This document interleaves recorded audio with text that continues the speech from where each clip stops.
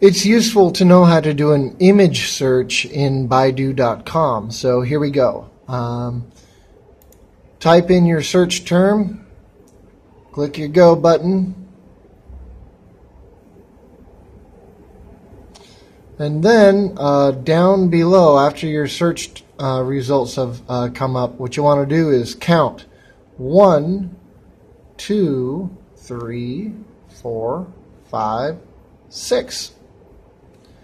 And what you're looking at here is the pictogram for pictures.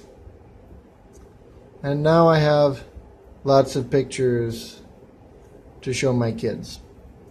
You'll find that when Google is down or your VPN isn't available, it's really handy to know how to find media using local resources. In other words, baidu.com.